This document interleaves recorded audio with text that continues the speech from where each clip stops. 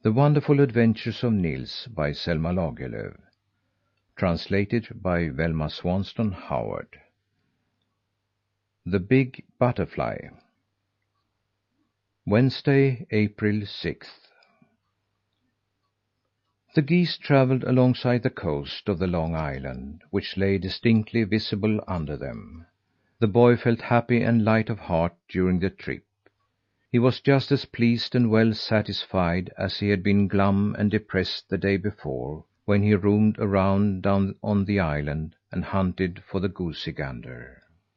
He saw now that the interior of the island consisted of barren high plain, with a wreath of fertile land along the coast, and he began to comprehend the meaning of something which he had heard the other evening. He had just seated himself to rest a bit by one of the many windmills on the highland, when a couple of shepherds came along, with the dogs beside them, and a large herd of sheep in their train. The boy had not been afraid, because he was well concealed under the windmill stairs. But, as it turned out, the shepherds came and seated themselves on the same stairway, and then there was nothing for him to do but to keep perfectly still.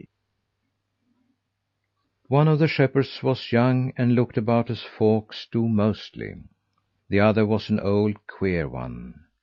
His body was large and knotty, but the head was small and the face had sensitive and delicate features. It appeared as though the body and head didn't want to fit together at all.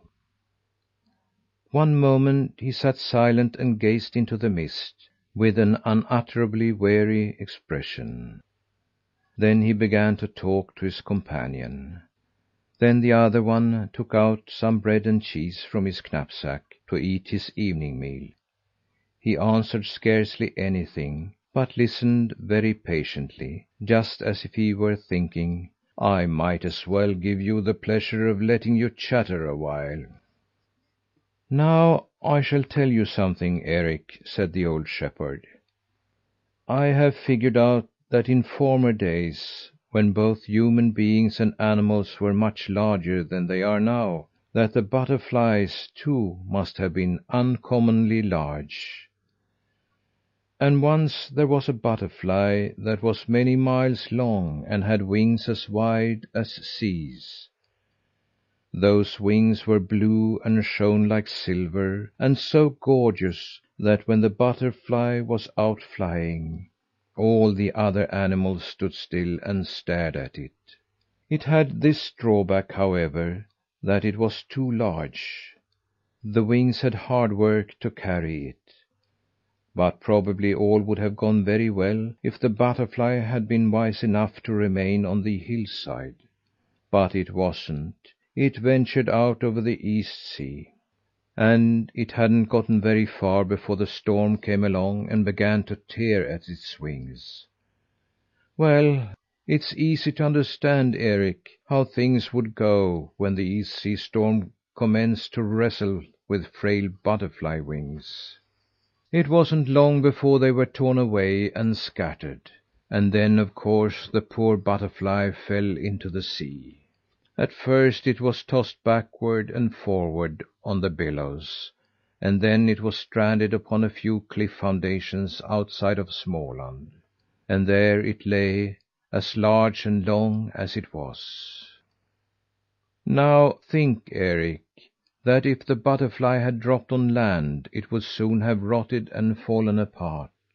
But since it fell into the sea, it was soaked through and through with lime, and became as hard as a stone. You know, of course, that we have found stones on the shore which were nothing but petrified worms. Now I believe that it went the same way with the big butterfly body. I believe that it turned where it lay into a long, narrow mountain out in the East Sea. Don't you?"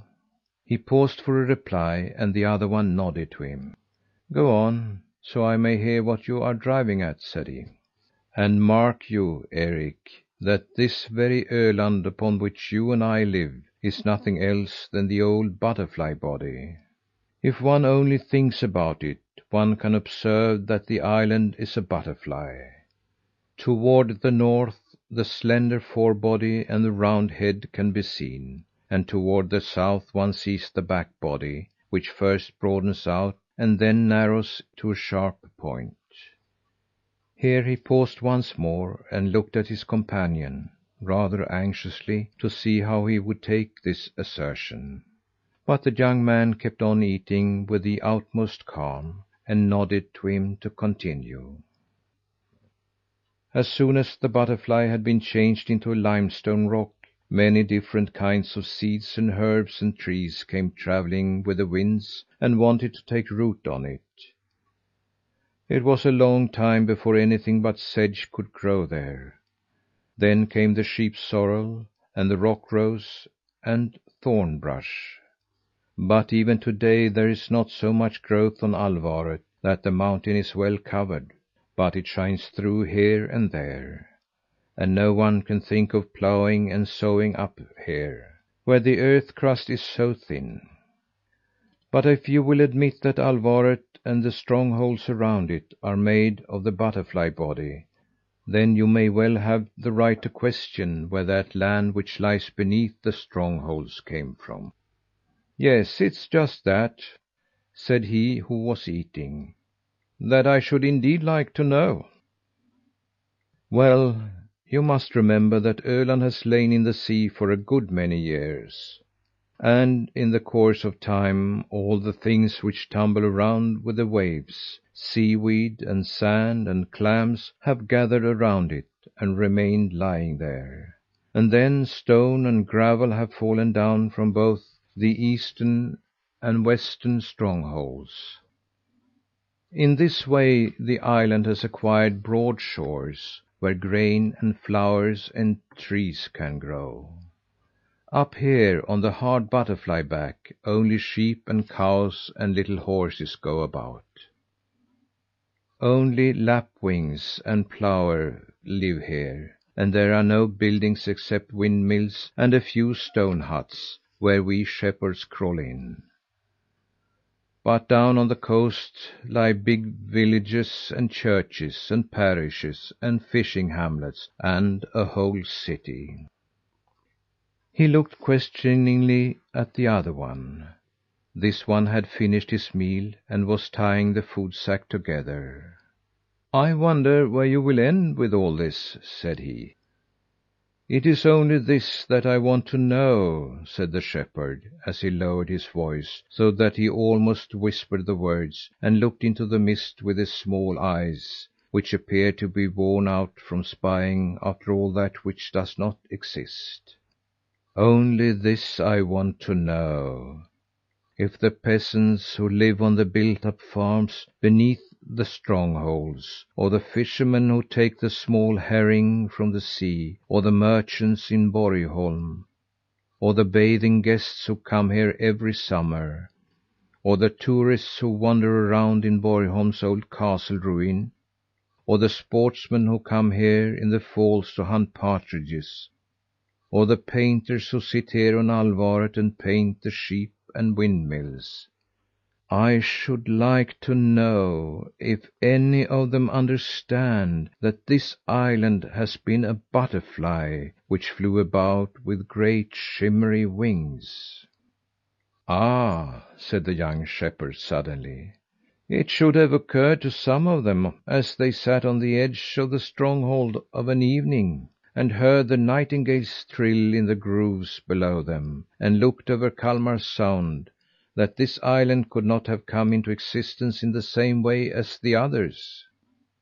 I want to ask, said the old one, if no one has had the desire to give wings to the windmills, so large that they could reach to heaven, so large that they could lift the whole island out of the sea and let it fly like a butterfly among butterflies.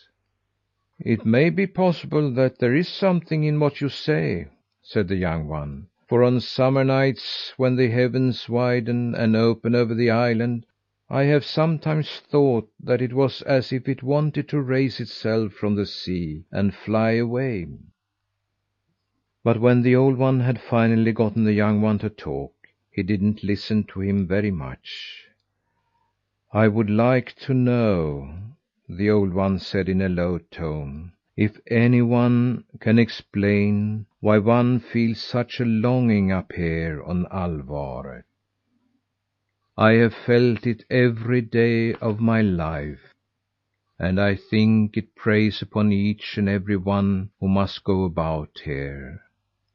I want to know if no one else has understood that all this wistfulness is caused by the fact that the whole island is a butterfly that longs for its wings." End of The Big Butterfly,